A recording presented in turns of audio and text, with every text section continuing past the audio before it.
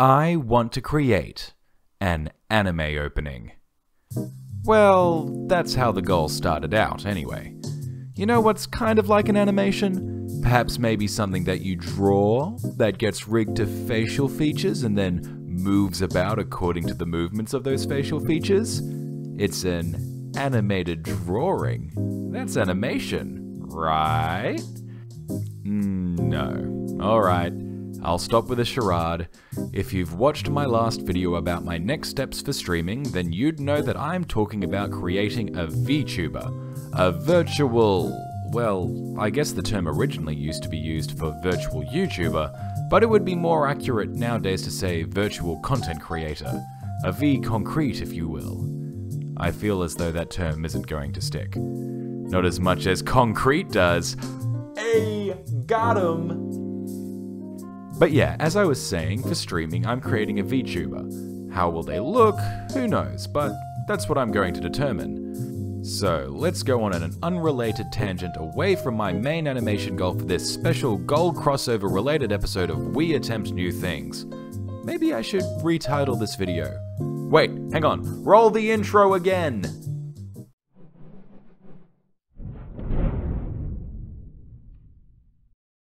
I want to create a Vtuber, streaming an animation crossover project edition. This video is going to go into the design and art side of creating a Vtuber, while the streaming project series will be more focused on the technical side of rigging and implementation, all that good stuff, which will probably be my next I Want to Stream video. With that clear, let's talk about design. In my last streaming video, when I first raised that I was going to start work on creating a Vtuber, I said two things. But my design sense is not my strong suit, and designing an original character that stands out even more so. And the other thing I mentioned, it's the annoying case of I know the principles and ideas behind creating a good design, but I'm not sure if I can pull it off. You know, things like recognizable silhouette, a strong and consistent color scheme, recognizable signifiers. I did also mention that it's not about getting the look right first go, but that doesn't mean I should go into it half-heartedly. That's why I'm dedicating a whole video, and by extension a period between drawing videos, to try to better myself in this regard. That's not to say that this doesn't serve my animation goal though, quite the opposite. More than just a single Vtuber character, I have a minimum of 10 characters that I'll need to design for the animation itself. And if I struggle with just one, then imagine how difficult 10 will be. So I'm going to do something I don't normally do in these videos, break down the work of other artists. This is something that I've done a few times on stream when analyzing characters from different purposes, stuff like head shape, hairstyle, colors used, but this will be my first time not doing it off the cuff. So let's use some existing Vtubers to look into those three things that I mentioned: silhouette, color scheme, and signifiers. The easiest to understand is silhouette. For anyone who grew up with Pokemon, you know the importance of a strong silhouette. Fill in many of fiction's most iconic characters and you'll realize how much these strong silhouettes have left an imprint on you. There's a reason that when we look at clouds or some random smudge on the bathroom wall, our minds will match the random marks to things that we know. So I'm going to grab a smattering of Vtubers and break down their silhouettes. And here they are. Thank goodness for the Vtuber wiki. If you've had exposure to Vtubers, I expect you to recognize at least 2, if not 3 of these 4 silhouettes. But before I reveal who they are, let's do that analysis. Let's start on the leftmost silhouette. The first thing that, both literally and figuratively, sticks out are the mounds on top of the head. Then moving down to 6 distinct and pretty much symmetrical strands of hair, leading into what appears to be 2 bunches. The outline of the outfit doesn't stand out too much, aside from the items coming off the arms, then most obviously is the tail. Hard to miss that. The dress ends in ruffles, and then as a nice little touch, you can see that the socks aren't evenly matched. I know I pointed out that the outfit is plain, but let's compare it to, let's say, Goku. I'd also say that his outfit is plain. If anything, the ruffles and the items on the arms are the light touch needed to make it relatively distinct. In regards to the head, having a large enough gap between the neck and the bunches is a good choice to make them stand out more. When combined with the tail, the things in the head become recognizable as some sort of ear, which sells our first silhouette as an animal-human hybrid. Once again, it's just the slightest of gaps between the arm and the tail to help sell its shape. if I were to fill in those gaps you see, it's still relatively distinct, but less so than it was previously with just a handful of pixels.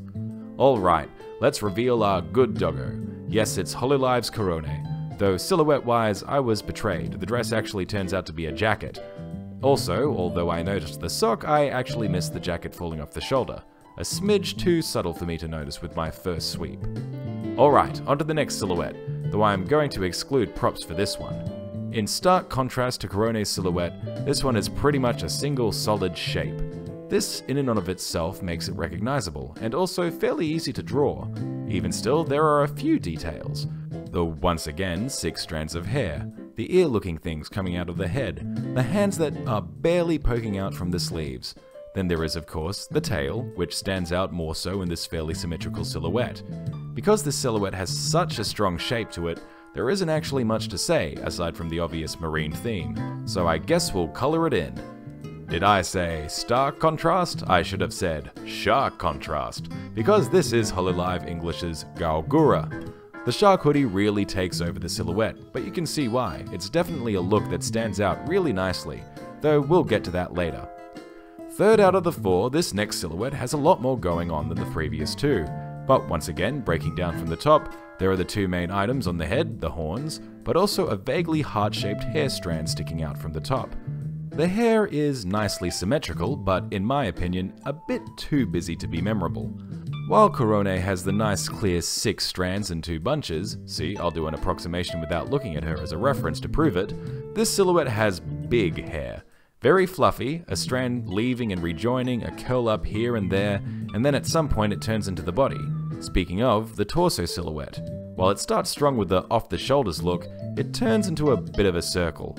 The hands poking out the sleeves is a nice touch, but it's all just one big blob of shadow. Below the waist, things are starting to look up.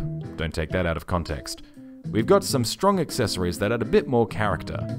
First, and once again, a tail. Like, seriously, is it mandatory to have a tail if you're a VTuber? Then there's a strap-like thing and the chains. Finally, the legs and often shoes that have distinct flares. Filling in the darkness, we reveal Iron Mouse, associated with V-Shoujo, but who I mainly know as the gremlin that causes Sea Dog to suffer, which is always very amusing. Despite what I said about the silhouette, I think the design is good. The silhouette though, at least from the waist to neck, is a smidge too blocky without being distinct enough like Gura's. Perhaps if her arms were just a little bit higher to give a gap between the arms and the dress, that could probably make it better, at least in my very amateur opinion. Not like this is her only design as well, as Iron Mouse seems to get new models faster than I put out videos. Finally, moving on to our final silhouette, one of someone who I had no idea about before writing the script, but when browsing independent VTubers, I thought her design had an interesting silhouette. Funnily enough, she has the same heart hair thing as Iron Mouse, though it meets with yet another tail to complete the shape. But yeah, tail again, and this time a huge one. There is a good enough sense to leave a gap between the side of the head and the tail though, helping to sell its shape. The body, however, is just... what now? You can tell the character has very long hair because the entire shape of the outfit is obscured by the hair. It's certainly busy, for lack of a better term, but it also gives the silhouette a distinct look. I also realized, perhaps a little too late, that it also gives the silhouette a distinct shape, one that I've seen scrawled on too many high school bathroom walls. So before you look again too closely, let's fill in the silhouette before this content gets flagged as inappropriate.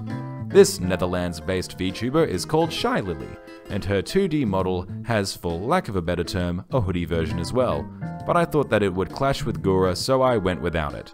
The head-to-hair plus tail combo really does end up giving her a distinct shape. I kind of dig it. With our 4 VTubers revealed, yes, all of the female persuasion, I probably should have put a dude in there, but oh well, I'll research dudes in my own time. It's time to look at colors. Korone, as much as I enjoy her content, probably has the weakest color scheme of the 4. Brown hair and tail, white dress, yellow jacket, dark undershirt and ruffles, highlights and detailing done with red and blue. That's 6 distinct colors, which doesn't seem like a lot, but it lacks an immediately recognizable color theme. I guess as the outermost layer, if you had to pick a singular color for Korone, it would probably be yellow, but that color makes up less than half of her overall outfit. I do like the highlights usage though, the slight shade of cyan on the shoes is a nice touch as well, as are the bracelets and collar in red. Now, to really contrast where I think Korone's coloring fell short, we turn to Gura. Now, when you think, what color represents Gura? I bet the answer took you less than a second. Blue. Obviously. The highlights are in white, and the big contrasting color is a singular section of red. My biggest criticism is the random grey undershirt and an even more random yellow thread on top of it. I mean, seriously, it doesn't belong at all with the rest of the color scheme, but it's small enough that I really had to look close to find it. It's ocean themed, it's distinct, and it has a very clear identity. Love it, moving on. Iron Mouse's has a bunch of colors, which makes it fairly busy to look at. However, her design gets away with it by keeping the bulk of the colors in the red through to purple color range, a quadrant of the critic color wheel. The highlights and off colors are done with white and black, which stands out nicely and contrast each other while making the pink to purple colors stand out even more instead of competing with the primary color scheme. I do think the sheer number of different shades of pink and purple is a bit much, but altogether you can look at Iron Mouse's color scheme, and when faced with the question, what color represents Iron Mouse, you can confidently say pink. Just don't ask me which one. Shy Lily actually has quite a strong color scheme, and I think that's due to something surprising. She actually shows the most skin. I haven't included skin tone in my color scheme because it's just that, the skin tone. A good color scheme, in my opinion, should work when you take the outfit off. Goku's blue and orange outfit doesn't suddenly look different because he's no longer wearing it, it stands out on its own. Because skin tone doesn't factor into the color scheme though, showing more skin does highlight something else: scarcity. Because there is less of it, the presence of color stands out more. I think the colors of the hair are great, a very dark blue with silver highlights and matching a big ol' tail, then moving on to the outfit, which is a nice rich blue with white and transparent, which codes it to white highlights. Wrapping it up, literally and figuratively, with a nice contrasting red ribbon. Now, I would say that it's a little hard to tell if Shy Lily's primary color would be the blue of her clothes or the darker blue of her hair, but all in all, I think she carves out her own unique color identity. Finally, we're at the end of this three-tier analysis, the signifiers. What makes the character stand out amongst its peers? When Goku, Krillin, and Yamcha all wear the same outfit, how do you tell them apart? In my mind, a signifier is, removing everything else, if you just had these, you could still recognize the character. You don't need many signifiers, but you need what you have to stand out. So let's start with Korone once again. The two main signifiers are, without a doubt, tail and ears. Next I would say are the bones in her hair, and perhaps also her collar. See, if I draw a stick figure with a different hairstyle but these four features, it's still recognizable as Korone. With Gura, it's obviously the hoodie, and also her tail, but the hoodie is too large a signifier, so let's just take the two main features, the shark head with its fin hoodie parts, and the large drooling mouth with teeth. You can see how well it works as a signifier because I drew for a previous video a potato version of Gura, and it was still recognizable. With Iron Mouse, it's a little harder to say. Definitely the horns and tail once again, but I actually think the hair itself is a signifier, as much as it makes for a weak silhouette.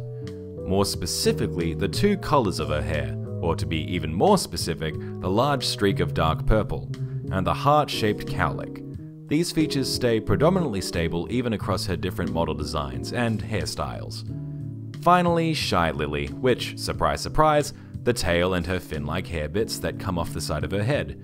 She does have another very interesting signifier though, her face and body paint. Or are they supposed to be tattoos? Either way, cut her hair, change her outfit, but keep those three things, it would still be recognizable as a representation of Shy Lily. Now that we went way too long, no wonder I usually do breakdowns as part of an hour-long plus stream, but I think there was definitely some valuable learnings to be had. Let's list them out explicitly. Silhouette learnings. Either commit to a strong shape or make use of gaps so that your features are recognizable. Don't try to blend the two.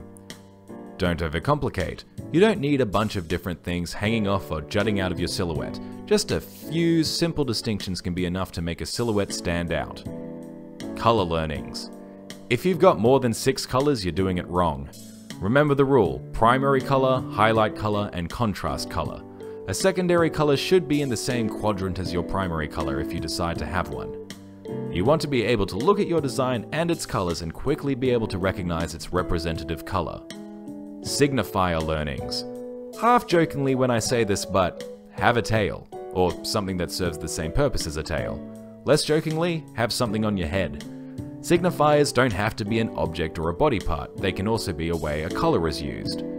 Even if a signifier takes up a large part of a design, there should still be distinct parts of that signifier that by themselves are recognizable. You probably don't need more than 3 signifiers, and you should still be able to draw a stick figure approximation of your design with just the signifiers and still have it be recognizable. I think that just about covers it. So, using those learnings, I guess I should start working on my own design and see how many of the learnings it fulfills. Maybe if I make enough progress before editing this video, I'll quickly show my progress here. Hopefully that wasn't blank because I've already written a pause into the script. Is there anything to do with character design that you think I've missed? Let me know in the comments down below. Otherwise, if you're interested in seeing how I implement my own VTuber avatar, subscribe to stay notified. You should also check me out on Twitch at twitch.tv/blobbertmcnugget, where I'm almost certainly going to be streaming some of my design process, and where you'll catch my VTuber debut. It would be great if you could come and join me. After all, it's we attempt new things, not I attempt new things. Thank you all for watching, and I hope you have a fruitful day.